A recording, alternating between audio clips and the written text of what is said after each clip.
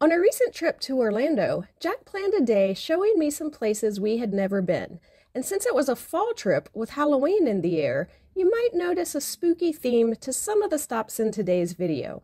But whatever season you visit, here are 3 non-theme park attractions open year-round that we think you should check out. In a world where neighbors send their children to your door begging for your chocolate, where black cats bolt across your path, where world powers seem content to sentence us to a dark dystopian future, the biggest terrors are lurking unexpectedly right around the next corner. This sounds a bit like an election campaign ad. In today's trilogy of terror, prepare for the worst, because the universe will never cease to disappoint even your lowest of expectations. Our first story today takes place in a kingdom made entirely of chocolate, where we learn the age-old Halloween lesson that too much of a good thing can be very bad. Huh. Well, actually, Chocolate Kingdom is advertised as a factory adventure tour. It's a fun 45-minute walking tour that teaches guests all about the history of chocolate, and there are plenty of samples along the way. The experience starts in this theater room where a short introductory video is shown featuring a cartoon prince who has made a pair of chocolate shoes that unfortunately get destroyed when his sidekick, a dragon, accidentally breathes fire and melts the chocolate shoes, leaving the prince without a gift to impress the princess. The tour group then goes on a journey to learn about how chocolate transforms from the cacao plant to the tasty treats we all know today. We can't film through much of this tour, but we were allowed to take pictures. In the first room, the tour guide gave us a lot of good information about how and when the fruit of the cacao trees were first harvested. We were shown what a cacao pod looked like, and we were given a sample of the seeds that are inside the pod to taste. They're actually pretty bitter, but these were rolled around in sugar to help cut down on the bitterness. We learned the history of how people long ago in South America crushed the seeds and used it to make a beverage. We were also given a sample of that beverage, and it was pretty thick, but it tasted vaguely chocolatey. Europeans who landed in South America took this beverage back to Europe, and it became a drink that was enjoyed by royalty for years before it became readily available to the masses. The next room was a miniature look at the Chocolate Kingdom itself, with a literal river of chocolate and a showing of how chocolate can be molded to form a castle. They even had chocolate figures of the prince and his sidekick dragon. And since this kingdom is in Florida, they also had a chocolate alligator. Then everyone was handed some marshmallows and given a chance to step up to a catapult and launch the marshmallows into the mouth of the dragon. The tour turned to madness as the villagers attempted to pelt the fire-breathing beast, who had a history of destroying women's footwear with their marshmallows. But this indignity only further enraged the dragon. Nah, he was pretty chill about it, actually. And we were all given a chocolate marshmallow snack to try. Then it was through another door to a working chocolate factory. The tour guide showed us a number of pieces of machinery used in the modern creation of chocolate treats, and he demonstrated how they worked. He talked about the process as well as the difference in recipes between milk, dark, and white chocolate, which was really interesting. There were a couple employees making some of the items sold in the chocolate gift shop. And as we watched them work, we were all given some tiny milk, dark, and white chocolate samples to try that were in the shape of shoes. The tour lasts about 45 minutes, and tickets are $18.95 for adults and $14.95 for kids 12 and under. For an additional $10, you can get a customized chocolate bar that they make right in front of you. There are a bunch of ingredients that you can add to this bar.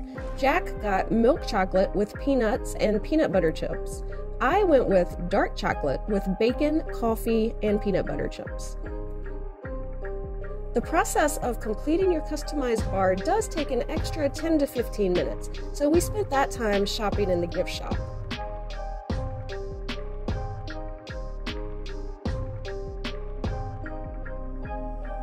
Your chocolate is then sent through the air on this conveyor once it solidifies and it's handed off to you. We also bought some chocolate wine, which we actually have not tried yet. If fire-breathing dragons and overconsumption of sugary sweets aren't enough to scare you, prepare yourselves for a darker turn as we go in search of a black cat. We will purposefully cross its path to see if it really is a source of bad luck. Will we disprove a superstition or invite evil into our lives? What in the world? Our story starts at an unassuming cafe in the greater Orlando area called Minch Coffee. We order up some coffee and desserts, surrounded by patrons, completely unaware of the grave threat lurking just on the other side of the wall. Rather than sitting with the normies, we cross through a side portal and enter the Orlando Cat Cafe. For a small fee, we can consume our treats in the presence of creatures who go about their lives with complete indifference to our presence. But somewhere, mixed in among this herd, is the elusive Halloween icon, the black cat. So, we had been on vacation for a week at this point, and we were missing our cats back home. So it was really cool to check this place out. Cat cafes first began in Taiwan and soon became very popular in Japan. They've been growing in popularity in the US in recent years. This is the first one that we've ever been to, though. The coffee and treats from Minch Coffee were delicious. I ordered a pumpkin pie latte with a chocolate panini. Jack ordered his all-time favorite dessert, peanut butter pie. Both of these were really good, but our main enjoyment from the hour or so that we spent here was visiting with the cats. We had so much fun playing with them and petting them. The cats here are all up for adoption, so if you live in the area and you want to adopt a cat, you can visit the cafe to play with some cats and pick one out. There's a $10 entry fee to visit the cats, which goes to pay for their care as they await adoption. And then suddenly, we laid eyes on a black cat known to be a witch's familiar.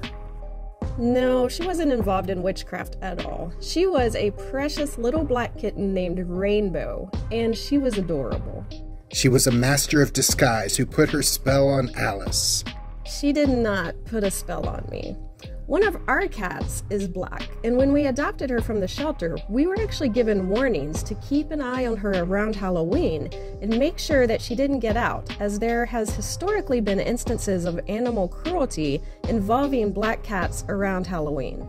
So don't believe crazy things about animals. We really enjoyed our time at the Cat Cafe.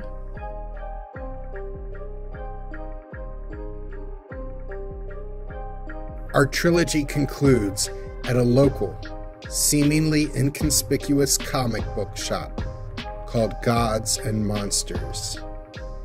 It advertises itself as Orlando's nerd hub. It has what every Star Wars nerd and Marvel nerd and horror nerd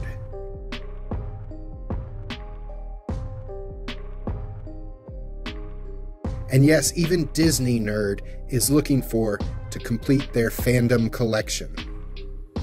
But beyond the merch, you will find a post-apocalyptic speakeasy called Vault 5421 that prepares you for the future dystopia wasteland.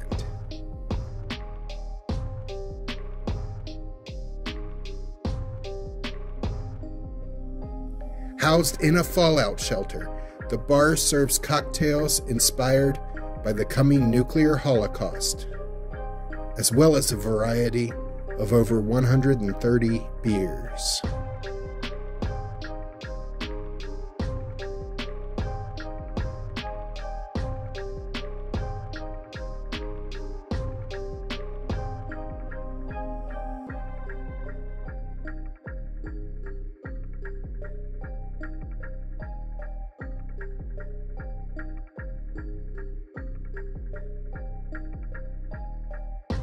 We ordered a couple of drinks here. I got Monster Island, which features coconut and dark rums, passion fruit, orange, and guava syrup, pineapple juice, and grenadine for $8. Jack ordered the Nuka Cola Quantum, featuring light rum, blue curacao, elderflower, and Sprite for $7.50. We really liked our drinks. The theming here is also really cool.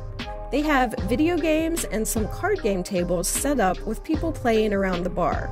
It was a perfect vibe for Halloween. But like everything else on today's list, this post-apocalyptic speakeasy is open year-round. Unlike everything else on our list, this venue is for adults only. Of course, the first two attractions were family-friendly, but this one is a bar. And you can't take your kids to a bar. I mean, this isn't Disney World after all.